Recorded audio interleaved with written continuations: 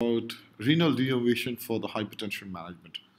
So my journey had started a little bit earlier in the sense most of my work is related to arrhythmias, especially AF ablation, and I really feel proud as well that even in the 2017 expert consensus document as well, my two papers are referred, as you can see.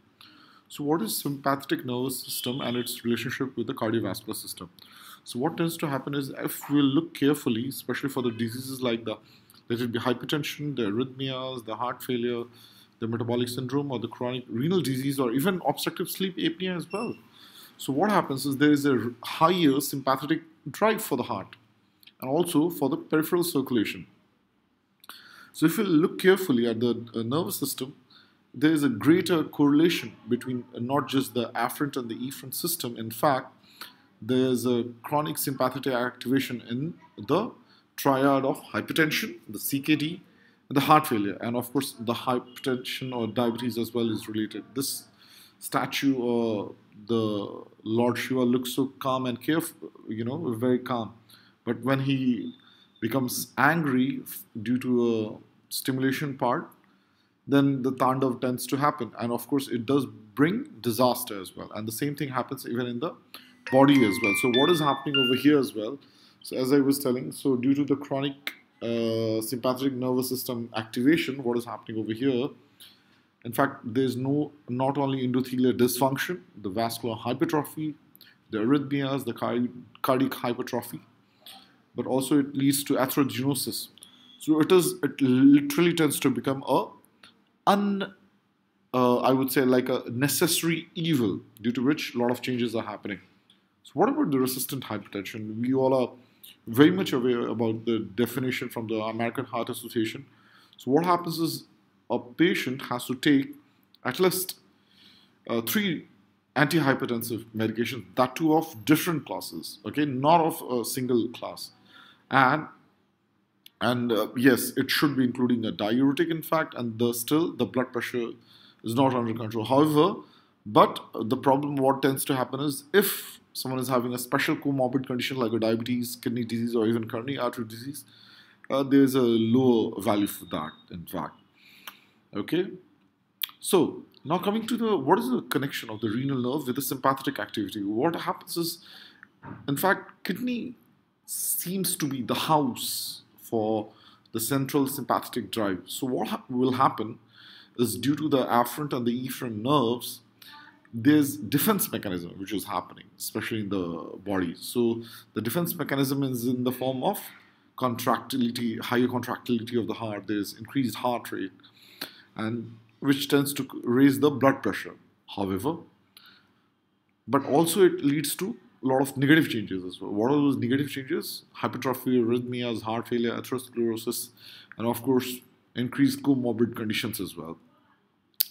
So it has already been established that there's a definite role for the renal sympathetics, in fact, as we already said about the different mechanism. So what happens is, how can we quantify the human sympathetic nervous system activity? So what happens is it has already been recorded using the postganglionic nerve traffic, okay?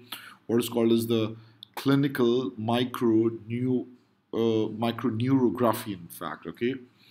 So now coming back to our renal denervation. So what happens is there has been a lot of animal models as well, which has already been showing that if you tend to reduce the sympathetic nervous system outflow to the kidney, in fact, you will be able to restore the physiological natriuresis and also the diuresis, and of course, which tends to cause the reduced renin release, in fact. And that is how the surgical sympathectomy had come up, in fact, okay, and tends to even reduce the mortality as well. However, as we all know, there are also other problems as well, like the bowel and bladder incompetence and also severe postural hypertension. And in fact, that is how those minimally invasive techniques came, catheter-based. So these are the different catheters which is available for the renal denervation. So this is a really recent development, which you can see it in the form of, which is like a balloon-based catheter as well. In fact, so there are some of these, like the one in which you see is in the C over here. So this is more like a irrigated balloon ultrasound catheter, in fact, okay. And then over here, so what do you see? It is called as a single shot spiral RF catheter over here. Okay, so this is like a irrigated multi-electrode RF catheter over here, this one, okay. So there's already a lot of techniques which is available in the form of a multi-electrode basket catheter or even a balloon-mounted bipolar RF catheter, okay. The recent one which has become really popular is the microneedle catheter as well, which is for the perivascular guanethidine injection. So as I was telling you, radiofrequency technologies has already been in existence from different companies, including the Medtronic, St. Jude Medical, and also the Covidian Limited as well from Ireland. So they tend to deliver different wattages of energies, which tends to cause the ablation, in fact. Similarly, other than the radiofrequency, there is also ultrasound technologies as well. They are mostly in the form of high intensity frequency ultrasound. They tend to go and ablate it, in fact. And the newer ones, which is coming up, is like the chemical technologies for that. So these chemical technologies, what happens is, they seem to be pretty interesting. I will show you some more example over here. So for example, this is the one. What do you see it over here is, so you take it around, the catheter goes into the renal artery, and then these needles tends to come out. These are the ones which do the sympathectomy, in fact. So if you look on carefully on the fluoroscopy, this is where you will see those needles coming out. Recently, only like just in 2016, the first human was treated with this newer technology, in fact. So what has been happening is, we all are very much aware that true resistant hypertension patients are as high risk for the cardiovascular events, in fact. So that is why those earlier studies, whichever has been there about renal denervation and resistant hypertension, so a lot of benefits has been coming up, and that is the reason multiple big, huge publication came which were showing a lot of benefit as well, not just with blood pressure reduction, systolic and diastolic, even over long term as well. In fact, studies like Simplicity Hypertension 2 study, it showed the denervation is much superior to the medical management as well. Similarly, what was happening is the Light HTN 3 study showed that it delivers a rapid and significant reduction in the office blood pressure, and which is not there like just for a few days or few weeks. In fact, even after 3 months, it tends to sustain. So this is how the Simplicity registry was designed. So it tried to include patients from everywhere in the world, and they try to see for the changes in the office systolic blood pressure, in fact, okay. So, but there were some problems as well for that. So what were the problems was, what was happening is, they didn't show really good or optimal results. I'm going to discuss more about that later. So what happens is, normally we try to talk like renal denervation is related to the systemic hypertension control. But what about the other roles which we have already been saying? So what happens is, in fact, the activation of the sympathetic nervous system also contributes to the insulin resistance, or that is the one which leads to the metabolic syndrome as well. And that is why it has been speculated that renal sympathetic denervation may also have a substantial effect on the glucose metabolism. So that is why those patients, after doing the renal denervation, they were shown that they tends to improve the glucose metabolism and also insulin sensitivity, in fact.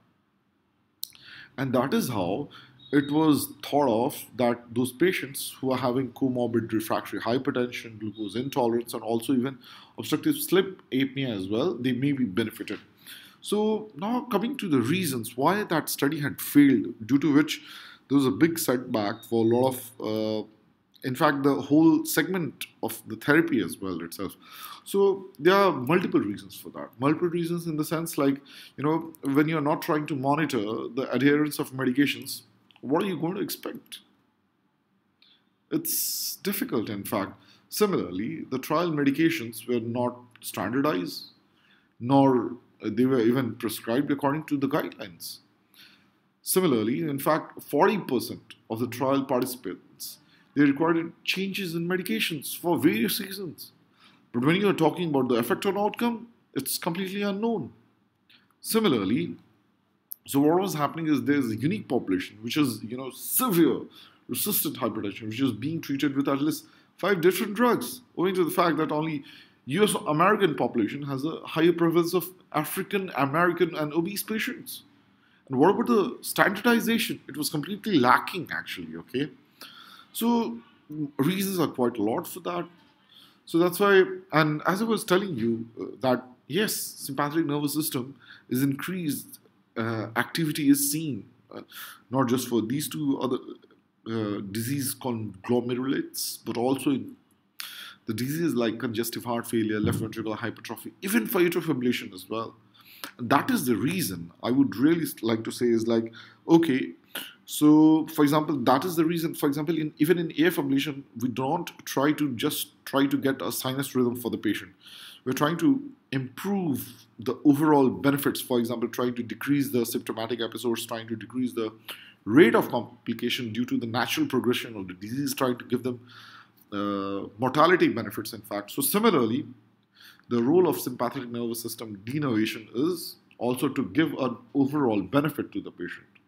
So to conclude, it is not only a novel treatment for the management of resistant hypertension, but also blood pressure reduction can be achieved, and of course,